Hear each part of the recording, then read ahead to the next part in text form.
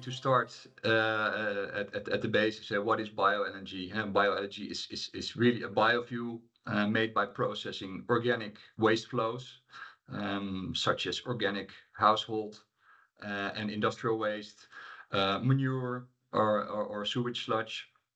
And when anaerobic digestion of organic waste occurs, the biogas is emitted in the process, and the main components, as most of the people will know, are methane and carbon dioxide. Then to make the bio-LNG, the methane is separated from the carbon dioxide and other critical components, and thereafter liquefied. Well, this process, which is fairly complex, increases the energy density 600 times, and thereby it makes it a great biofuel,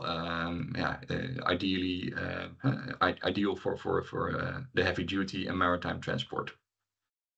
So yeah, as I said, looking at where will we be able to use it, long and heavy duty transport and shipping are very obvious. As you probably know, the European Green Deal requires an accelerated transition from fossil energy sources to renewable sources.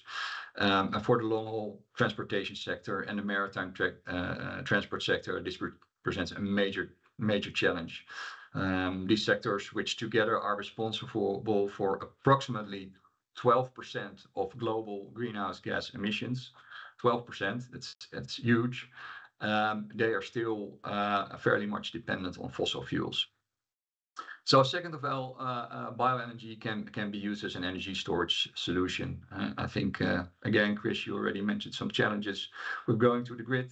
I think bio-LNG, like it's done in the fossil world already with LNG as a peak shaving solution, it's a proven concept. But it can also be perfectly used for biomethane production plants whenever grid injection is not possible. Just to give you an idea of the potential, our bio-LNG tank in Amsterdam stores around 600 megawatt hours of chemical energy when full, which is 5 times the capacity of the largest battery in the Netherlands, even taking into account conversion losses from chemical to electrical energy. And another application, bio-LNG can act as a virtual pipeline, connecting off-grid biomethane production plants to the grid. And finally, and this is still in the research phase within Nordsol, but I think Paula also mentioned it, is the integration of bio-LNG production with biomethanation, taking green hydrogen produced by an electrolyser, and then convert it into methane using our biogenic CO2. It's then liquefied and then combined with the biomethane stream again.